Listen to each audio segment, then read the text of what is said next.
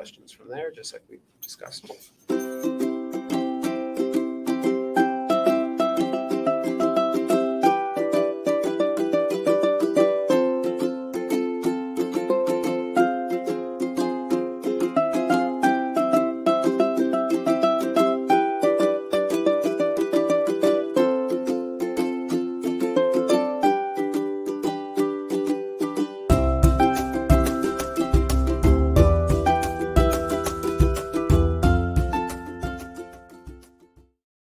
Oh, we got to do that.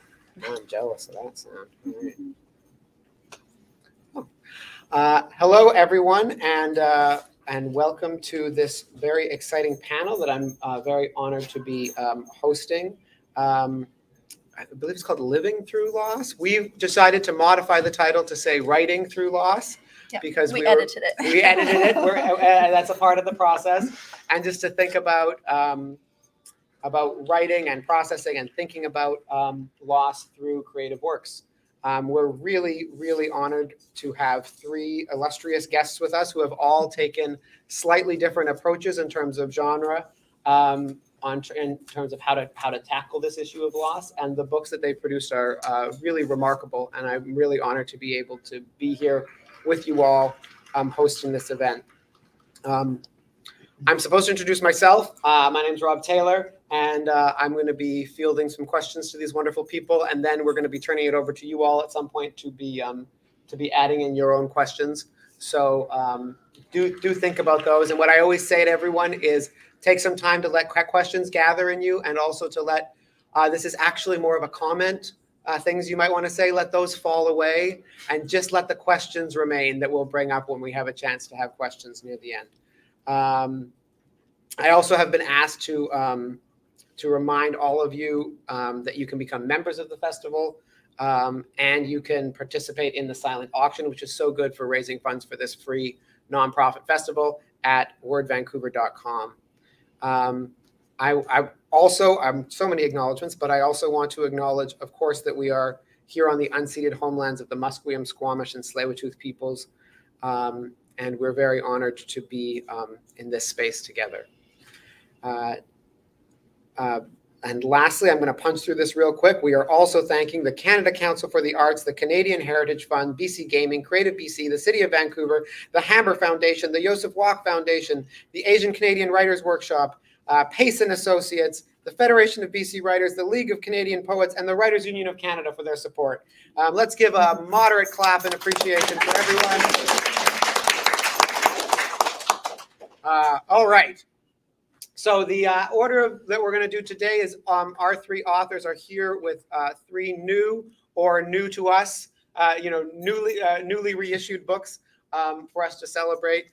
Eve Joseph's In the Slender Margin, Tara McGuire's Holden, After and Before. And Lorna, I need you to hold up your copy. After that. And Lorna Crozier's After That.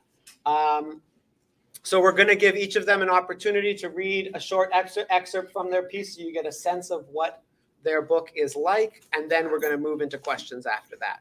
And we're going to go in the alphabetical order that they printed me this nice script in. So we're going to be starting with Lorna Crozier, who needs no introduction, and yet there's all these words here. So I'll move through them. Lorna Crozier is an officer of the Order of Canada and the recipient of several national awards, including the Governor General's Award for Poetry. Lorna lives on Vancouver Island between the traditional villages of Tsleil-waututh and Musqueam. Her latest book, Through the Garden, A Love Story with Cats, was listed as by both the Globe and Mail and Maclean's magazine as one of the top books of 2020. It was also nominated for the prestigious Hilary Weston Award for Nonfiction. She has read her poetry on every continent except Antarctica, which, get on it. I know, I've been writing to the penguins. No fun. And has had her work translated into several languages, including 2 book-length collections in Spanish and French. And I'm going to turn it over to Lorna now. Let's hear it for Lorna. Thank you. I won't do too much talking about the poems because we only have 5 minutes to present this first reading. So if you have any concerns or questions, you can ask me later. I just want to preface what I'm reading with a quotation by the great American poet Robert Haas. All the old poems are about loss, all the new ones also. My husband died almost 5 years ago now, and I wrote the book that Rob mentioned, Through the Garden, a love story with cats, about our lives together, in which poetry is a character. And after he died, I edited a book of poems he had left behind. And while I was doing that, I was working on my own. And once his book came out last year, I pulled my manuscript together and it just came out. I had the first launch of Monroe's books on Wednesday night. So I hope I can read these poems without breaking down, but they all feel rather new to me at the moment. Let There Be Angels. William Blake heard angels singing. I wonder what you heard at the end. The trauma doctor said, talk to him if you want, he can hear you. This was before he turned off the machine. I talked to you between kisses. I kissed your mouth, your eyes, lowered the sheet and kissed your chest and belly. I took your long feet in my hands and kissed your toes and the pale soles mapped with where you'd walked for almost 80 years. I took the palms of your hands and laid them on me, the last time they would touch me. I held each hand between mine the way I'd hold a broken bird. I talked. I didn't say anything that would surprise you, but my mouth was busy. Maybe you weren't pleased. You wanted more. In times that mattered, we always tried to say something the other didn't know.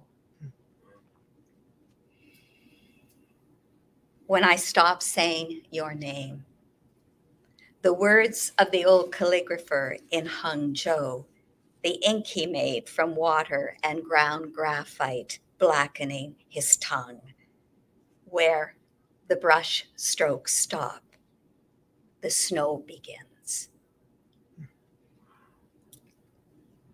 Parcel. In the bag I carry from the crematorium, you weigh more than the heart of a horse. How do I know how much that is? I don't. But I say to myself, you weigh more than the heart of a horse. I have a series in here called Ways to Keep on Going, and it moves from 7 ways and goes down to one. One way to keep on going is the last poem in the book, but I will read 7 ways to keep on going. Take on another language, an alphabet of bone and sinew and grit. Chew the gristle and learn by heart the songbook's oldest songs before you try to speak his name. Draw his feet, long and elegant, the shape of them like 2 slim trout. Take extra time with the toes you took into your mouth. Find the word that means the sky after a swan has flown through, a mute swan with wide white wings. The noun has been lost because too many, fluent in this grassland's dialect, when they look up, see only emptiness. Remember everything. No, don't do that. The hawk and owl feathers he found in the fields and kept in a jar on his desk, glue them to the hollow near your shoulder blades where you once had wings.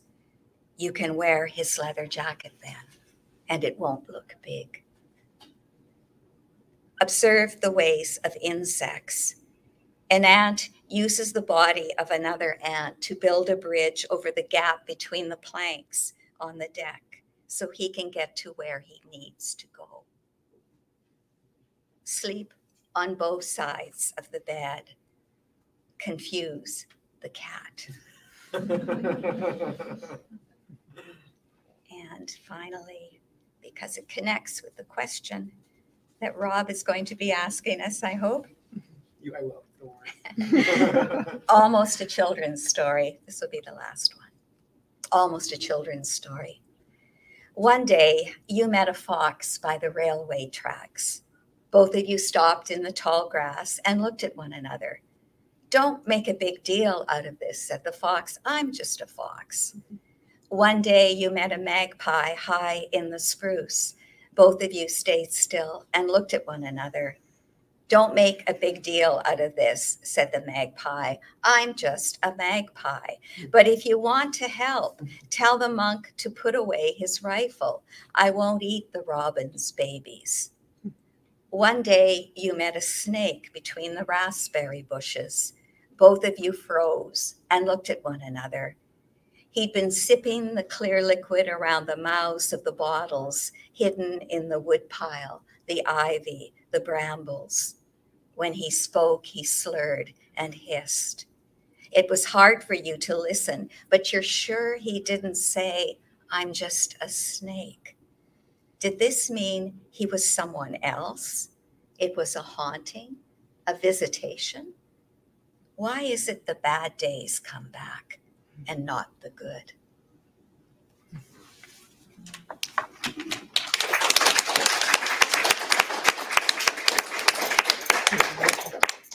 That was amazing. Thank you. I had to run over and get my bag just so I could write down quotes. Oh. I was like, I don't want to interrupt you, but I need to be writing some of this down. That was amazing. Thank you. Next, we're going to hear from Tara McGuire. Tara is a former broadcaster whose first book, Holden, After and Before, Love Letter for a Son Lost to Overdose, is a hybrid work in memoir and fiction exploring grief, motherhood, and the overdose crisis. It was published by Pulp Press in the fall of 2022, and we are very happy to announce, I think, was recently named a finalist for the City of Vancouver Book Award, which is wonderful news. Congratulations. That's enough. Her essays, pardon? That's good. What, did I get it wrong? No, that's enough. Okay. No, I'm going to say, I know. Every time someone reads my bio, I'm like, no, we're done. Yeah. I'm going to go all the way here. Sorry. Her essays have appeared in Chatelaine, the Globe and Mail, Geist, Room, the Tyee, and on CBC Radio. She has an MFA from the University of British Columbia's School of Creative Writing and is a graduate of the Writers' Studio at Simon Fraser University. So if you're thinking of doing a writing program in the Lower Mainland, Tara can secretly tell you which one is better. Yeah, secretly, yes. And Tara lives in North Vancouver, and the floor is yours, Tara. Thank you. Thanks everyone for coming. We were talking about surprises as a way to get into these readings, and knowing that I was here with these beautiful poets, I thought I would think about the poetry work that I did in one of those writing programs, and I got to work with Amber Dawn and another beautiful poet, Sharita Warrener. And Sharita really encouraged me to use nouns and the strength of nouns to embody people who are no longer here, but their objects are very important. So that's why I picked this reading. And when someone dies suddenly, their stuff is put in a box, and then eventually you get the box. So that's what this reading is about. It's dangerous to love something so much. More of you can be stolen. I nodded, and Cam gently closed the box, coaxed it from my reluctant hands, and took it down to the basement, where he placed it on a shelf in the storage room with the camping gear and Christmas decorations. I wanted and didn't want to look. I wanted and didn't want to know. Months later, I wore sweatpants, so it was probably fall. On a day when I was alone in the house, I crept down to the storage room and reached for the box. I sat on the cold cement floor with the box between my knees and opened it. There were the brown paper bags. There were the labels. T-shirt, blue. Work gloves, brown. Foil. Tucked in the corner under his backpack, wedged behind the heel of one of his dusty work boots, was an envelope the size of a paperback. Samsung mobile phone. I snatched the envelope, slammed the box's lid closed, and ran up the stairs before the pungent, stale dirt scent of Holden's work shirt and socks could sabotage my plans. Upstairs in the kitchen, heart hammering, I slid the phone out of the envelope onto the counter. At first, I didn't touch it. The screen was cracked in a splintered web, but not shattered. I saw the thick, greasy smudges of Holden's fingerprints all over it, likely the last thing his hands had touched. And then I could see his hands, how the fingers of the right hand curled in a loose claw ever since his accident with the knife, how his knuckles widened and his fingernails were chewed close. I saw the paint, the raw hangnails, the soil. But the phone was not my property. It was his. Was I betraying a trust by looking at his private information? Or was this knowledge now mine, transferred to me as his next of kin with the rest of his worldly possessions? What if I found out things I didn't want to know? I would definitely find out things I didn't want to know. I poured myself a glass of water from the tap and downed it. I braced myself, grabbing the edge of the counter. My arm muscles contracted. The word ethics flashed somewhere and was quickly overruled. This was a way to find out. I picked up the phone. There were worn stickers on the back, a red one that said layout and a small blue one that said ACAB. I'd have to look those up. I pressed the power button and the phone vibrated, chimed 3 times, and buzzed to life. So easily revived. Where to look first? I wanted to see him. Photos. Not familiar with Android, I stalled, searching for the right icon. I tapped, and the screen filled with a gallery of color. The last picture Holden had taken was of a concert poster stapled to a telephone pole, advertising a heavy metal show at Pat's Pub on Hastings Street, July 3rd. Something the shape and size of a fist lodged low in my throat.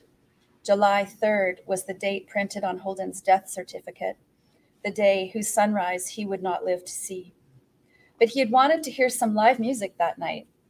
I scrolled, and a spur of sharp glass shaved the edge of my thumb.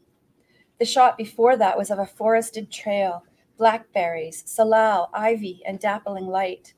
The one before that showed he'd been up on a hillside, looking out over the ocean, with cobalt islands rising from the sea along the horizon. The sky a brilliant shade of blue.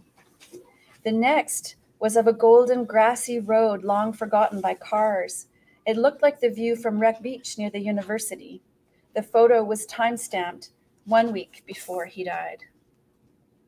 Looking at Holden's photographs transported me through time and space. I could be where he had been, see what he had seen, get some sense of his mood. These photographs were not dark and destructive. They were bright, beautifully composed and calm. I felt the heat of summer on my face, smelled the sea, the warm pine sap. I heard him laugh, saw him rake his hand through his scrub of hair and tug on his auburn tassel of beard. I smelled his breath. Oh, there was the arc of the highway overpass. He must have been painting graffiti. He'd been close to our house. There was the rushing Capilano River. He was almost home. I saw another forested trail. He'd been hiking, or at least walking in the forest. The next picture showed a distorted, almost time-exposed image of his face, surrounded by leaves and refracted sunbeams filtering through a luminous green canopy. His last selfie, his last documented green. Any conflict I felt about opening his phone disappeared. During the last week of his life, Holden had been in nature. He had been in motion, looking for beauty and finding it. He had been creating it. For the first time in months, I thought of my son with something other than sadness. My tear-streaked cheeks rose in an unfamiliar arc. He had lived.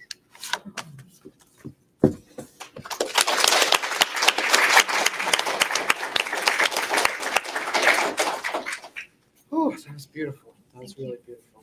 Thank you. I should have anticipated being emotional in this panel, but here we are. Didn't bring any tissue with me or anything. Thank you so much for that. Our third reader is Eve Joseph. Eve has a book that is more rare than Sasquatch in that it went out of print and it's come back.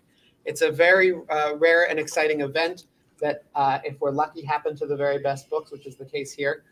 So this book has, in the Slender margin, The Intimate Strangeness of Death and Dying, has just been republished by Anvil Press, and we're very, very excited about that. And you'll get to hear a excerpt from it in just a second after I read this introduction. Eve Joseph lives and writes on the unceded traditional territories of the Lekwungen people.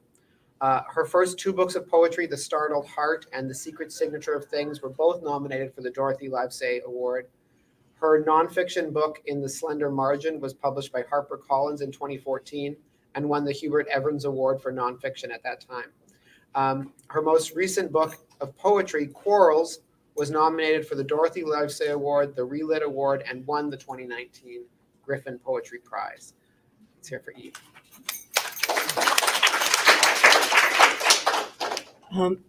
Thanks, Rob. I do want to thank Karen Green and Brian Kaufman and Jessica Kay from Anvil, and just so ecstatic that a small press would pick it up, and they've just been absolutely wonderful. I thought today, and I'd also like to thank Bonnie Nish for the festival and all the the work that goes into this. It's a great venue this year. Today I'm going to read a few small sections having to do with language, because I think that's one of the things that unites the three of us, is that how we've had to find words, how we've had to mine language to find what often feels inexpressible. Is the mic okay? This is the strangest mic thing. They look like frogs. Petrified frogs. Yeah. Language, says ethnobotanist Wade Davis, is not simply a set of grammatical rules or vocabulary.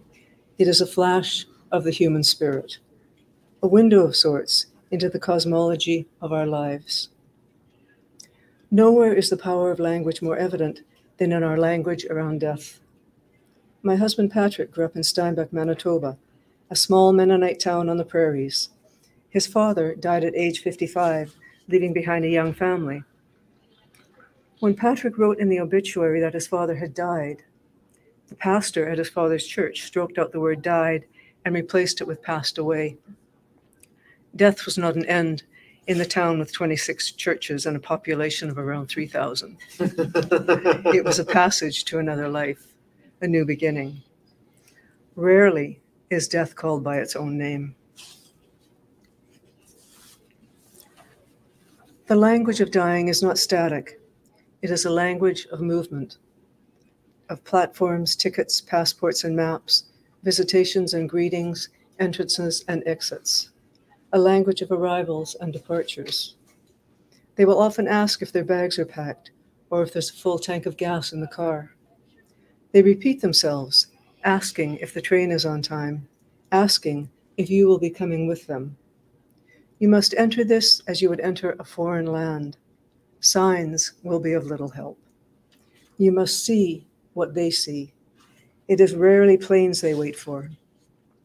Rather, they pull away slowly from this earth, the fields of fall rye rolling as far as the eye can see. It is an esemplastic language that sees this world. At the same time, it sees another. Much like the White Rabbit in Alice in Wonderland, the dying too are often preoccupied with time. I'm late for a very important date. No time to say hello, goodbye, I'm late. Sometimes they wait for someone to arrive from out of town. Sometimes they die when people have stepped out of the room for 5 minutes to have a smoke. One day in ICU, a boy who'd been hanging on for weeks after an accident died within minutes of his mother telling him it was okay to go. The wonder is not that the dying might wait, that a boy might need his mother's permission, but that the living might sometimes be able to open the door for them. One man told me he was going hiking in the mountains, but was a bit anxious because he didn't have a map. Another man on his deathbed told his wife a yellow cab had pulled up in front of his house. The fool's got the wrong address, he said, but since he's here, I may as well go. His wife looked out the window to the empty street, and she said, yes, love, you may as well. The metaphors of departure and everlasting life do not apply as readily to sudden death. There is an uncertainty to the language, a flicker of doubt. Where was God, we wonder, when life was cut short and someone was taken from us? Where was he the night my brother was killed? When something is killed, life is by definition extinguished. That feels accurate. Ian was snuffed out like a candle. 1 minute there was light, the next we were standing disoriented, trying to adjust our eyes to the pervasive dark. In the 2011 edition of Best American Essays, Edwidge Danticat writes, "Through recent experiences with both birth and death, I have discovered that we enter and leave life as, among other things, words. Many of us start life," she muses, "as whispers or rumors.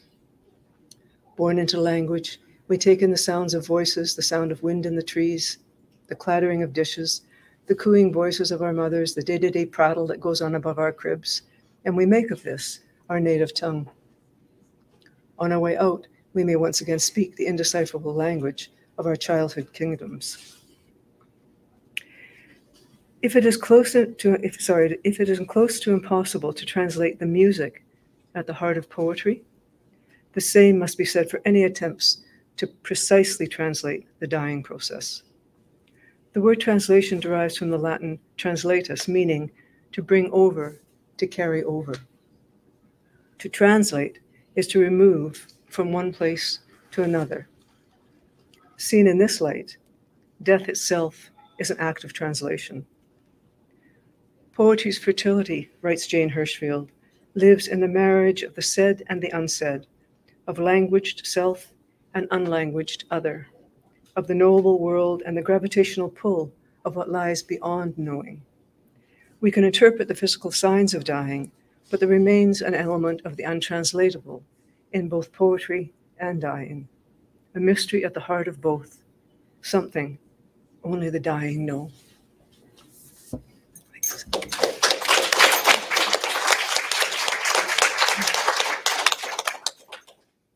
Thank you so much for that. As I think everyone has, they've been hinting at, I did request a theme for the readings, and that theme was of surprise. We were talking about focusing this on how do you write through loss and how do you write as a means of processing loss. And from my own perspective, one of the great things about writing is that we end up saying things we never intended to say when we sat down, and we end up surprising ourselves as authors. And when you're writing about a personal loss, that can mean you gain new insights into that loss and into the process of losing and grieving. So I had asked everyone if they could share something that surprised them in the writing of their books. So I'm hoping now that you've all read your pieces, if you could either specifically about the piece you read, what was it that surprised you in there? We had talking magpies appear out of nowhere. You know, we had all kinds of surprises. But if you could speak either to the pieces or just in general to what surprised you in the process of taking on the writing projects that you took on. I'll let whoever wants to go first, go first. Lorna, you haven't talked in the longest time, so if you want to start. I guess whenever I write a poem, I'm surprised. And if I'm not, then I know the poem is stillborn. It flubbed. It's not something I'm probably going to share with anybody else. To quote, a cliche from Robert Frost, no tears for the writer, no tears for the reader, no surprise for the writer, no surprise for the reader. Mm-hmm. And I really believe that if a poem doesn't give me a little shiver of, oh, I didn't know I knew that, or, oh, I didn't know that's what I wanted to say, or where the hell did that image come from? Then the poem isn't, I don't think, a good poem from my perspective. So I'm surprised every time I write a poem. These poems, I think the big surprise was that I could do it at all, that I could find words at all. And I kind of proved that to myself when I wrote the nonfiction book that preceded this. I wrote that book when Patrick Lane, who was my husband, was very ill with an undiagnosed illness that went on for about 4 years, and it kept announcing itself in one terrible symptom after another. I had to call the ambulance, I think 5 times. He was that close to death over that long period of time. But anyway, I went into my office and I wrote the story of our lives because I didn't know what else to do. I didn't know how to get through the days. And I said, oh, well, you've gotten through your life so far by writing. So just go and tell the story of your lives. And I did. And I started with this illness, but I went right back to when we met and the 5 cats we'd shared our lives with over those 40 years and the tempestuous, passionate life we had led together, not always easy. And I was amazed that those 26 letters of the alphabet could do it for me again. I wrote the book in some ways for language, to say, you know what, you can find words even for this. And so after Patrick died, again, I had to find a way to move in my life, maybe not move forward, to move sideways in my life. That book was not a consolation. This book is not a consolation either. People want you to say, yeah, this was a consolation. For me, it wasn't. It was just the way I've always been. I've been a writer for a long, long time. So I deal with things by trying to find words, and sometimes I can, and sometimes I can't. But the surprise is always in the poems. I read the one about the magpie and the fox and the snake because the surprise for me, the biggest surprise was the ending when the snake appears and the line is, why is it the bad days come back and not the good? Mm-hmm. I was surprised that that darkness came in that poem. I missed even the bad days of being with Patrick when he was an alcoholic, as well as the good days when he became a sober man the last 20 years of our lives together. And it surprised me that that dark thread had entered the work when I so wanted him with me, no matter what state he would have been in. I'm curious what, having written the memoir, did that change in any way what you did when you wrote the poems? Like did you feel like because you wrote that you could go some different places, or you weren't as burdened to get things right or something in the poem? I don't think so. I wrote the memoir the way I'd write a poem. I wrote it sentence by sentence by sentence, and I revised those bloody sentences about 100 times. And I don't think most prose writers do that. Eve probably does, because she comes at prose from being a poet first. So I got I wanted to get the rhythm, the sound right in that memoir. So I was reading the sentences out loud for the rhythm as well. So it was just a big, thick, long poem. And this is a skinny little book with shorter lines and shorter pages. That's good. All right, Karen, do you want to speak to your piece or to the theme? Sure. I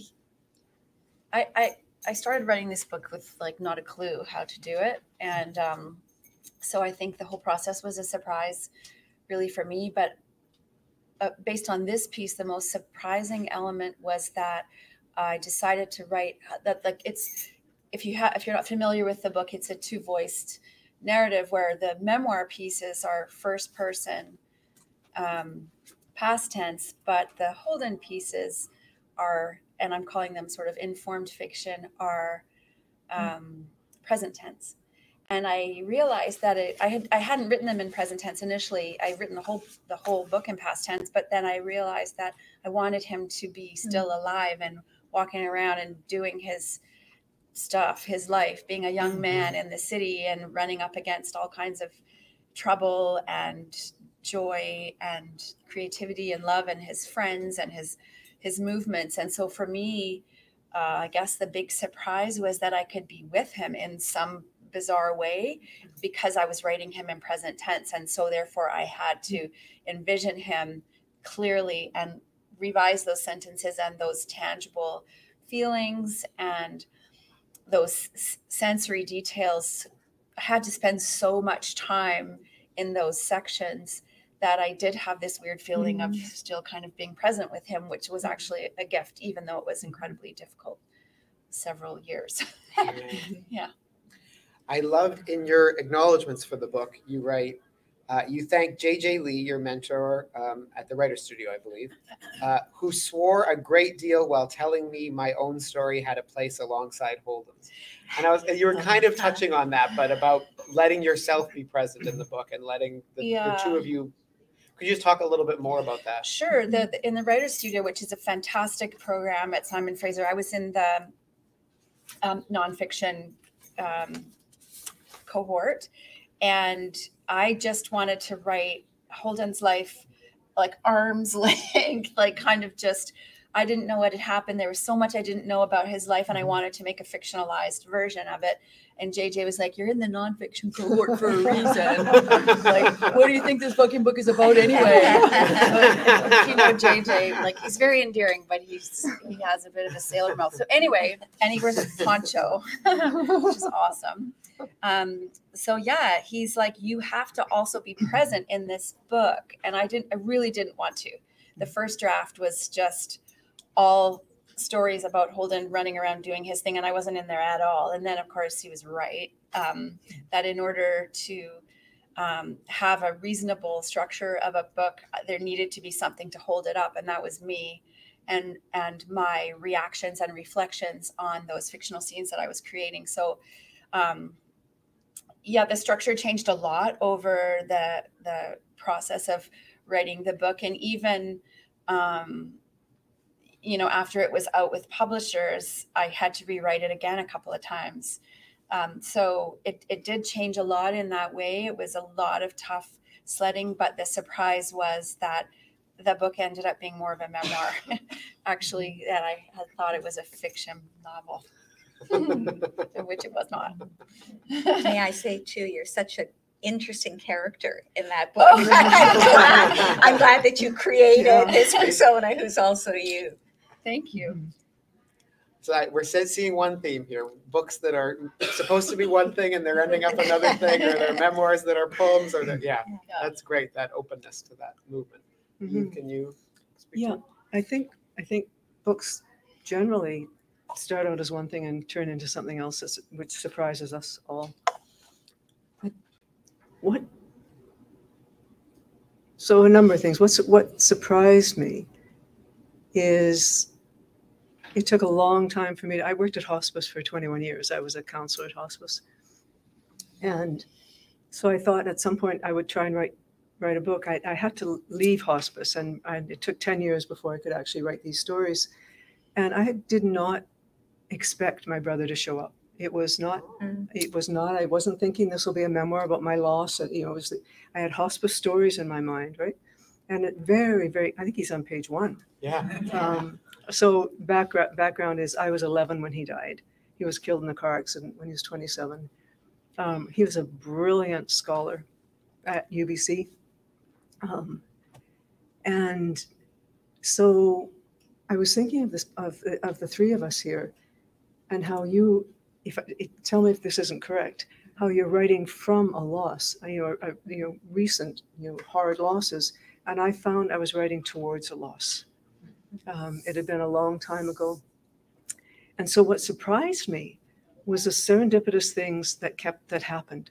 It's like you can't count on those things to happen, but when they do, they're just they're a marvel. I told my daughter Celia yesterday about one of them.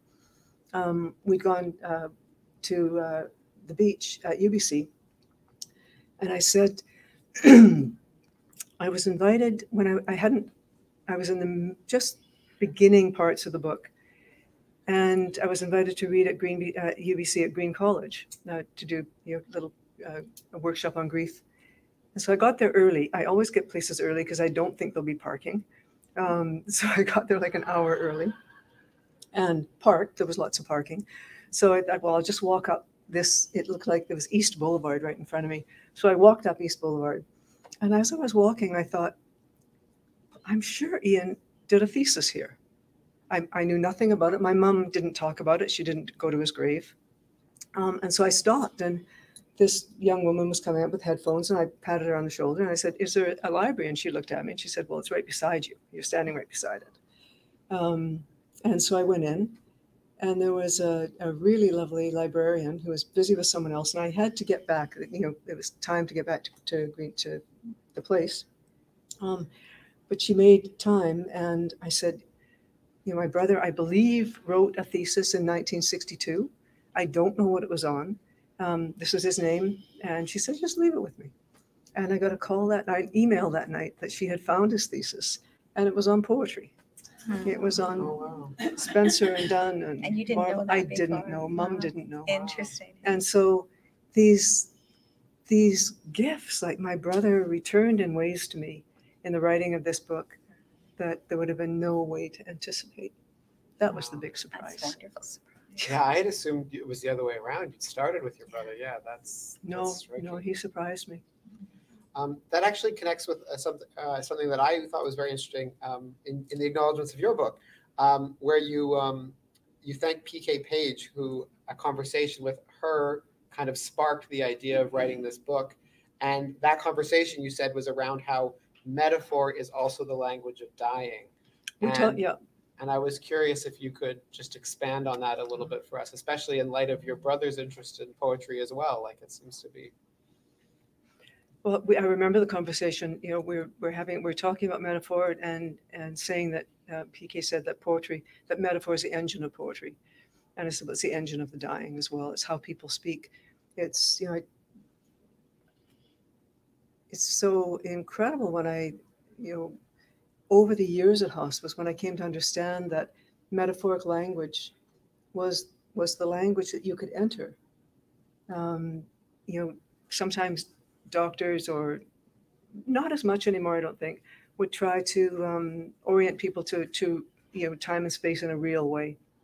But if you just listen to what people were saying, metaphorically, like your bags are packed, or the taxi at the door, or there was a woman I met early on who said, they're jackhammering my street. They're jackhammering my street. Where am I going to live?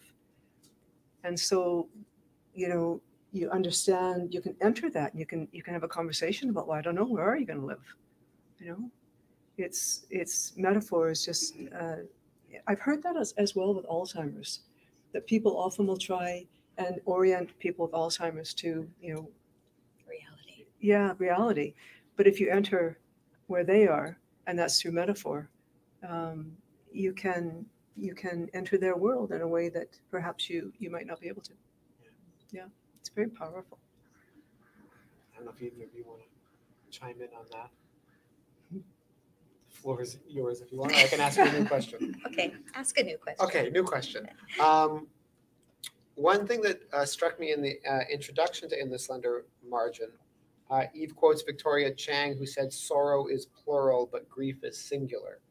And I see a parallel there to what most of us teach young writers, that the path to the universal is through the individual or through the singular. And I was just curious for all three of you, to what extent you thought about that kind of a balance, and to what extent, to what you might have done about it in terms of balancing your own particular loss with shared loss, a desire to communicate larger thoughts on grief and loss, and between that singular grief you were experiencing, and especially Tara, I think in your case, it's a grief that many have experienced, and you're trying to speak about it in a broader way as well, and how you balance those two, or if you need to balance them. I don't know if you have something you could say on it right away. Yeah, absolutely. I mean, that was conveyed very clearly, that we do access the universal through this specific, and I worked really hard to be as specific and detailed as possible. And now my book's been out since the fall, and of course, thousands of people continue to die because of the overdose crisis, and other ways too. And I've been approached I've received beautiful letters, and just met people at different events who've said, "You articulated what I've experienced exactly." And I said, "Oh, really? Did your son die of an overdose?" And they're like, "No, my grandma got hit by a car," or just whatever. Like, it's not those exact details. It's the feeling that we all have of that ripping away of something that we love very much. And I work as an editor too, and I tell my clients that, and once that clicks in, like when you're talking about those bottles in the woodpile, I can see that, and I can be there, and I can understand that deception. That's never happened to me, but I can certainly understand the emotional truth of that moment. And I think that's what we're all trying to get at. And that's why stories connect us so beautifully. Does anyone else want to speak to the idea of the universal I think loss Tara and the said it individual just loss? brilliantly. I've also been a teacher for many years. And the usual first mistake that young poets have is wanting to write about this big thing and going at it from that vantage point, man's injustice to man, climate change, and you just can't do it. And one of the first things they learn is, what is your story? What is your detail in this big picture? And to have faith in that. I think that's part of what we mean when we say finding your own voice. It's not just a kind of voice out there, come to me. It's also finding your own story and having the confidence to tell it, and the confidence that someone else will be interested even if the details change and shift. And Eve, was this almost the path of your book in a sense? Like you were trying to speak about many people's stories outside of your own, and then you found yourself gravitating into your own, or? Yeah,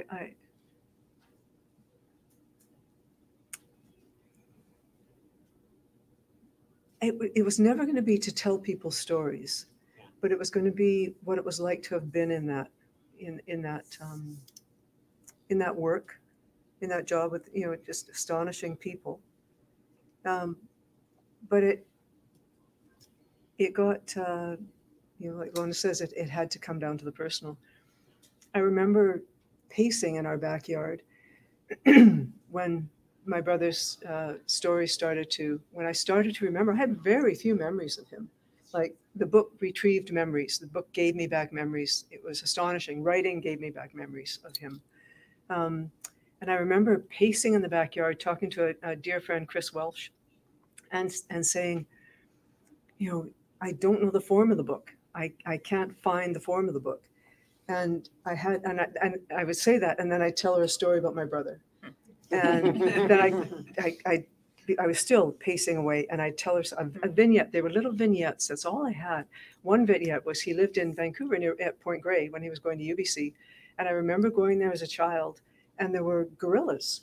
They had cages of gorillas around the house. No. Yes, it's true. I thought that was a metaphor. I didn't. I saw the cages were empty. The bananas and the peels were there. The cages were empty. No, he said they took the gorillas out for a walk. He didn't say that. There were gorillas. And so I could imagine my brother, falling asleep to the hoots of these big apes in the city, right? That's just one little tiny piece. And Chris said to me, she said, well, then you string your brother's vignettes through like a string of pearls. They become the form, and so my brother's vignettes throughout the book are in italics. And the italics allowed me to write really differently. It was an intimate connection with him.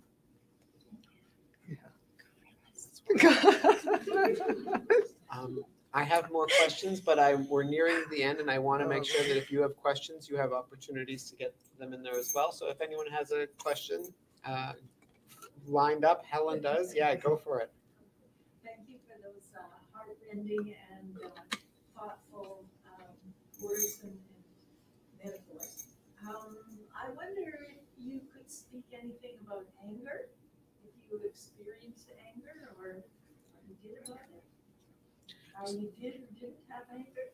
So I've just been asked to repeat the questions for the people who are listening at home, just that the question was about anger and the relationship with anger through the writing of these books.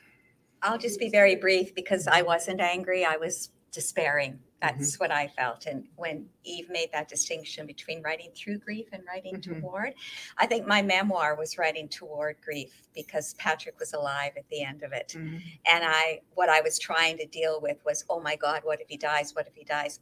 Who am I going to be? How am I going to keep on living? So I never felt angry that he was ill, and I never thought, why me? Why us? It was just, I was scared and vulnerable and about being alone, being left alone.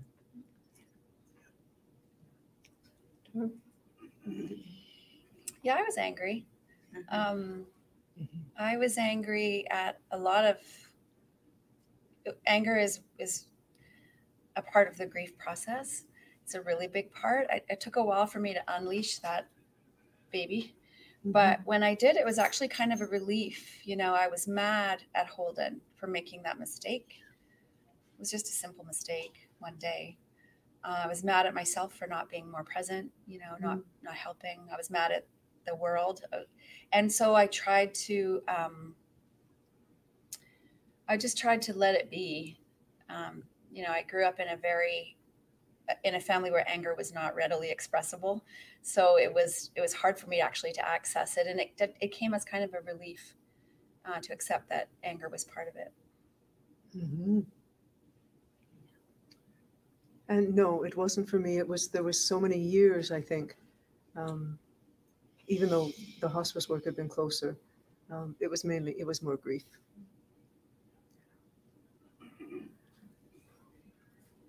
Other questions?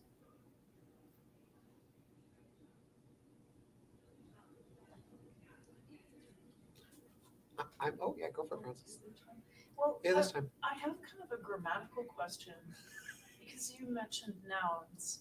I'm using nouns as a way of trying to express grief. And it struck me that that's an interesting contrast to what we tend to think of as writers and editors, namely verbs. The verbs are the lifeblood of sentences. Is there anything in that? I mean, is there something about verbs that's antithetical to expressing grief, or that just doesn't work for expressing grief, where nouns maybe would? I think maybe if I can jump in, that the part about the nouns that I found so moving was when someone dies whom you love, who you're close to, there's a lot of stuff left behind, and it starts to have a presence. Mm-hmm. What am I going to do with this toothbrush? What am I going to do with his running shoes? What am I going to do with the bags of tomato sauce still in my freezer? Am I supposed to eat what he made now that he's dead, or do I throw it out? So there's a kind of a stasis, and I think things take on an almost supernatural presence when you have to get rid of them, right? Mhm. And is it good for you to get rid of them? Is it good for you to hang on to them? Who wants them? Who can you give them to? All of those things become embedded in objects. And I think they take on a tremendous character and presence. And how many of those objects can you stand to be around you? That's really interesting. Verbs have movement, but Yeah. it seems like a noun Stasis. will just bring you right there. Yeah. I've never thought of that before. Yeah. Yeah. It's really interesting. What do you do with the house coat he wore day after day and you can't bear to see it anymore? Do you wash it and give it to the thrift store? Do you throw it out? Do you keep it hanging on the hook behind your bedroom door? Yeah, and then parting with those objects is another form of grief too. And they do carry an energy, I think, of that person. And so also for me, working with nouns and paying attention to nouns was a portal into scene.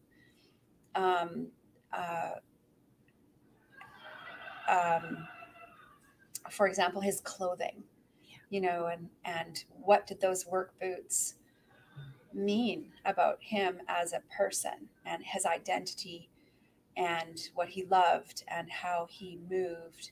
So the nouns, I think, can attract verbs, but for me, they were very tangible artifacts that I used to inhabit Holden as a living person. And those, we all have our stuff, and those were anchors, I think, is how I used them as a device.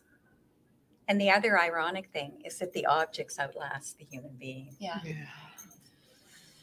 Yeah, exactly. Yeah, I got a drawer full of metal shirts. Yeah. Eve, doing anything or? All right, good. Any other questions? What I think is, just in regards to what you guys were talking about, and to Lorna, what you were sharing about things, what I think is so interesting about my mother's memoir is what it means to explore grief and loss as you go through different communities and cultures. Because, of course, my father, my mom's first husband, is Indigenous, and we know exactly what to do with things. Yeah. Right. We have a lot of very set protocols on exactly what you do with things.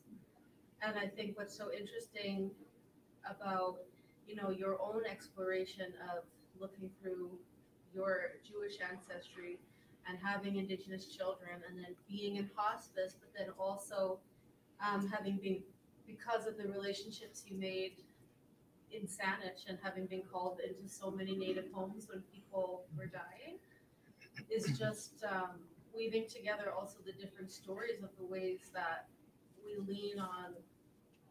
So some of us have certain things that we lean on around them. So when you were talking about like things and nouns, I just think that's such an important part of your book to me, is also looking at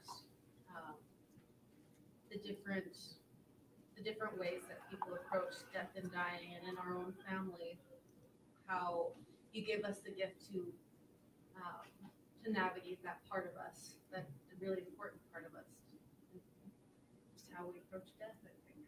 So it's like an ode basically to something that's really important to me about your book.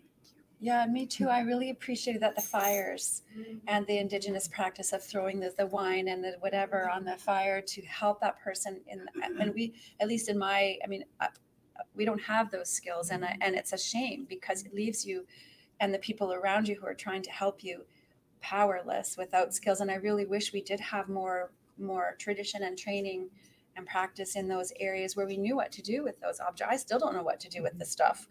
And I really wish that I did, because in some ways it's like it's sticky. Yeah. And I mean, we've become so good at death because we know it so intimately. We know it it's such a high volume of it in our community. Yeah. But in that, there's gifts, because it connects you to a process of how to deal with something. Like a dressing The gown. ritual. Yeah. We have time for one more question, and I think you would like to ask it. Yeah, I was, when I was listening to the poetry and what everybody had to say, their memoirs, and they talked about language. And my thought and my question was, well, what language are you thinking in? In what language are you writing from? Because I thought when you write from a language, either you have to interpret it or you feel that language or you think that language. And I thought when you talk about language, I wonder if they're thinking in the language of guilt or anger or frustration, because maybe you can't get the thoughts out and you begin to go in a different direction. That's a very unique way of describing language, the language of guilt, anger, frustration. I hadn't thought of that before. Yeah, My that's interesting. language was sorrow and bereavement. Well, I know that I started writing way back, and I was told I had to write my story. Yeah. And she told me, you use your own language of thought and ideas and lived experience. So I quit writing, and I always had the question of how do I write in my own language? I only have English as a language, as a spoken language, but a language of your ideas and how you use that language to put on paper that you are speaking in your head, or your heart. I think it was Elizabeth Gilbert who talks about having this crystal or like chrysalis in your mind of what you think your book can be, or your writing project, your poem can be. And the difference between this and this is the space of agony. Yeah, that's very good. And I like that. Because the language And the is, space of failure. Yeah. Yeah. The language, it's so limited. It can't possibly articulate what's in your heart and your soul and the language that you're thinking of or feeling. Yeah. It can't. it's not articulate enough. So that's, I think, why there is music and sculpture and dance and song and different forms. That's lovely. We will have to wrap things up there. Let's hear it one more time. Let's thank these amazing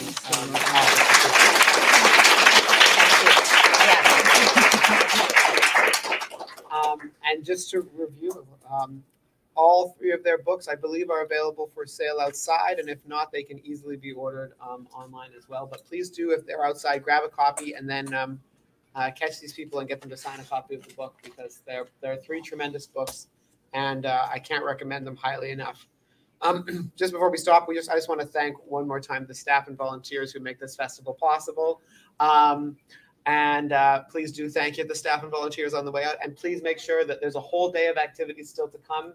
I'm sure you all know that already, but you can check out the website if you want to see more of the events that are happening. Please do keep attending events all day and keep supporting the festival. Thank you so much for coming. Thanks, Rob. Yeah, Thanks for doing that. That's great.